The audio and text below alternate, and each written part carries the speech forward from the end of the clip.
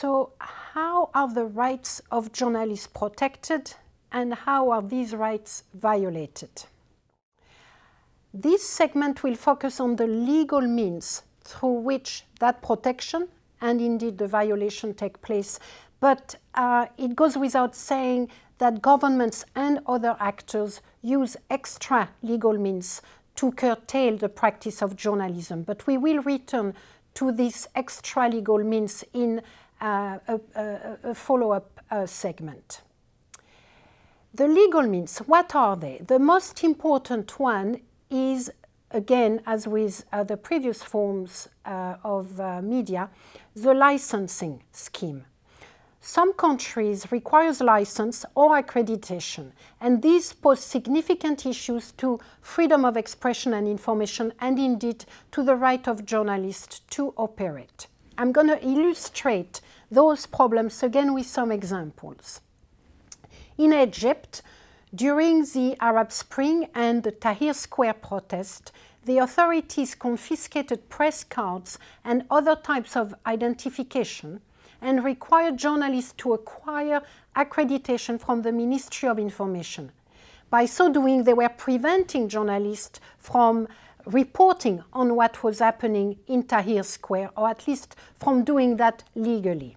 In Zimbabwe, during the 2008 elections, journalists were refused accreditation on the basis that some requests were filed to, and I quote, turn journalists into observers, or to smuggle in uninvited observers and security personnel from hostile countries under the guise of the media. Considering the important observatory role that journalists play in society and in elections in particular, the refusal was, of course, highly unreasonable. More recently, a court in Uzbekistan heavily fined an independent journalist for operating without a license. I'm going to highlight a little bit that case. It concerned Saeed Abdurhamikov, who writes under the pseudonym of Saeed Yanishev. He's an independent Uzbek journalist, and according to the press freedom organization Reporters Without Borders, one of the last such independent journalists in Uzbekistan. He often covers issues related to government corruption.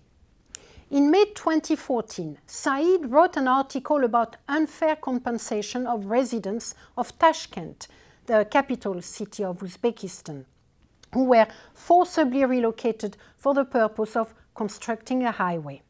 In June 2014, he was prosecuted and convicted of violating administrative laws prohibiting working without a license and collecting information threatening public security and order. The prosecution used witness testimonies to make its case. The first witness was a reporter from a state TV channel who stated that Saeed could not be considered a journalist since he was not accredited.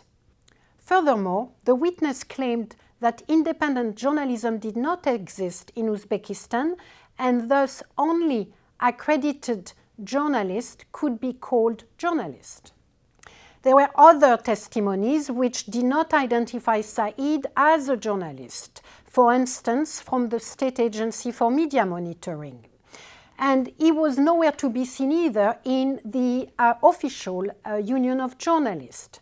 So for all those reasons, and without any surprise, the Tashkent court held that the testimonies proved that Saeed was not a journalist. Furthermore, the court was of the opinion that Saeed lacked certain standards for objectivity and fact-checking required of journalists, and it imposed a fine of over $4,000 on Saeed. That's a very heavy fine, considering that the average monthly salary in Uzbekistan is between $200 and $400. The Uzbek decision highlights the problems of a journalist accreditation regime.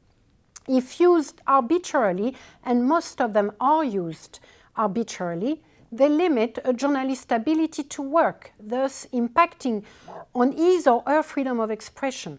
and they also impact on the right of society to receive his information or her information, thus undermining freedom of expression and information altogether.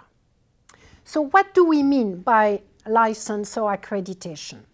It's basically an official permission required before a journalist can start his or her activity. It may take the form of belonging to a professional organization, a state-sanctioned professional organization. In practice, the power to distribute license can become a political tool, and you can see easily in the previous example how this happened. It's used to prevent critical or independent journalists from publishing. And for this reason, and simply because the right to express oneself through the mass media belongs to everyone, irrespective of qualification or moral standing, licensing schemes for media workers are considered to be in breach of the right to freedom of expression.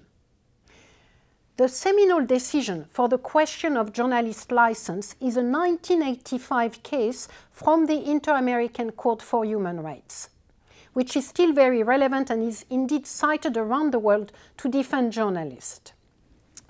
The case concerned a demand by the government of Costa Rica. It approached the court for an opinion, an advisory opinion on whether journalists could be required to become members of a professional association before they could practice. Costa Rica wanted to put in place such a system, but before doing so, asked for the opinion of the Inter-American Court. Costa Rica presented 3 arguments in favor of its licensing regime. First, that it was necessary for public order. Second, that it was a normal way to regulate professions which would benefit society at large. And third, it would guarantee the independence of journalists in relation to their employers. The Inter-American Court rejected each of these claims. With regard to the first claim, the court did not object to the notion that organizing a profession in an association could facilitate the development of a coherent system of values and principles and so possibly contribute to public order. But it insisted that protection of freedom of expression constitute the primary and basic element of the public order of a democratic society, which is not conceivable without free debate and the possibility that dissenting voices be fully heard. It is in the interest of the democratic public order that the right of each individual to express himself or herself freely, and that of the society as a whole to receive information, be scrupulously respected.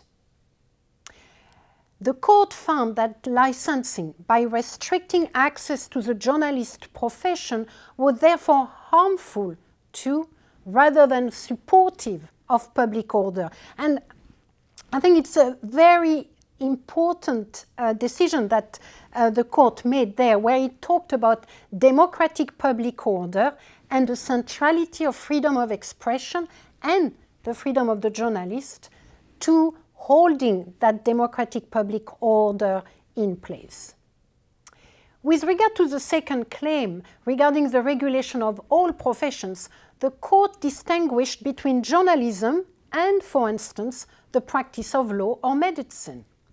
And it said, and I quote, "The practice of journalism requires a person to engage in activities that define or embrace the freedom of expression which the Constitution guarantees. This is not true of the practice of law or medicine, for example." The court also dismissed the argument that licensing schemes are necessary to ensure the public's right to be informed by screening out poor journalists. The court felt that such a system would ultimately be counterproductive. And again, I'm going to quote from the court here. "General welfare requires the greatest possible amount of information, and it is a full exercise of the right of expression that benefits this general welfare. a system that controls the right of expression in the name of a supposed guarantee of the correctness and truthfulness of the information that society receives can be the source of great abuse and ultimately violate the right to information that this society has. End of quote. Turning finally to the argument that a licensing scheme would strengthen the profession and thereby help protect media workers against their employer, the court found that this goal could be accomplished through less intrusive means, without the need to restrict the practice of journalism to a limited group. As such, the licensing scheme failed to meet the necessity test.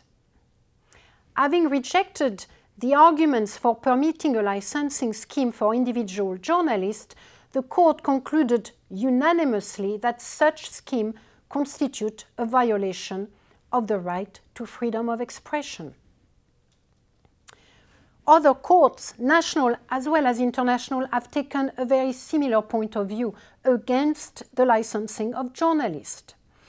The three special mandates, basically they are the international experts that have been appointed for protecting freedom of expression at the United Nations level, at the Inter-American level, and at the level of the OSCE, the Organization of Security and Cooperation for Europe. Those three international experts adopted a joint declaration in 2004 setting out standards related to important freedom of expression issues. In their 2004 declaration, they stated individual journalists should not be required to be licensed or to register, for very much the same reason than we have highlighted earlier when reviewing the Inter-American Court decision. This position is also echoed by the Human Rights Committee in its General Comment 34. Here I quote from the General Comment. Journalism is a function shared by a wide range of actors, including professional full-time reporters and analysts, as well as bloggers and others who engage in forms of self-publication in print, on the internet or elsewhere. And general state system of registration or licensing of journalists are incompatible with freedom of expression as a vehicle for transparency and accountability. I have to add here that this quote is particularly important in the context of online expression, where a number of governments have also sought to control bloggers and other online activists by requiring them to be licensed. But this is something we will consider in next week. So, in conclusion, with regard to the regulation of individual journalists, international standards confirm that journalists should not be the object of a licensing scheme, meaning they should not be forced to be part of an association, state-enforced association. They should not have to register, they should not have to be licensed for the purpose of practicing journalism, whether for a newspaper, for the broadcasting, or indeed for an online media. Thank you.